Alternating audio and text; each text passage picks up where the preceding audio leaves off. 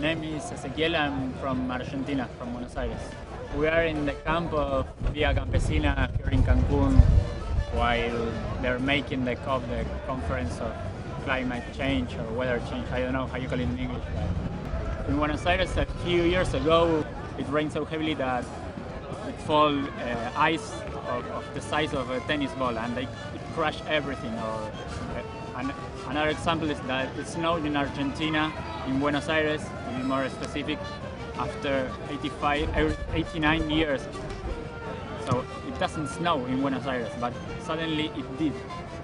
So this is climate change, or climate change is that one day you have 40 degrees and the other day you have 22. So there are many people from all around Mexico and all around the world who do believe that we need to make some change in the way we behave with each other and with nature. So I think like the revolution, for a way to say it, it's more here with the people who work in an horizontal way than with the leaders who are supposed to be chosen democratically and who are supposed to represent what majority wants and respect what minorities also.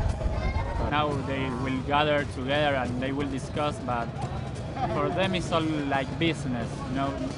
Now we have like the green business, but it's still been a business, and they consider nature like one resource it can be exploited, so we can maximize the earn, you know, the price and to produce energy. So I don't really believe anything I could say would make any substantial change to them.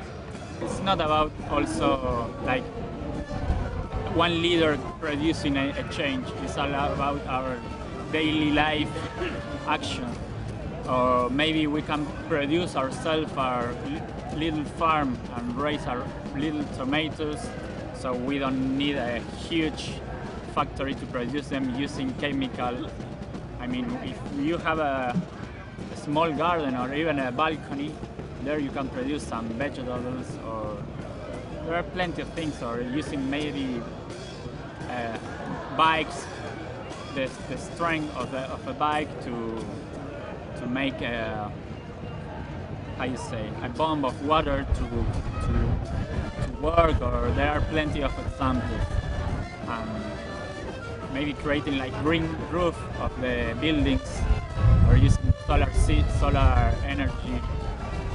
There are plenty of little small things we can do.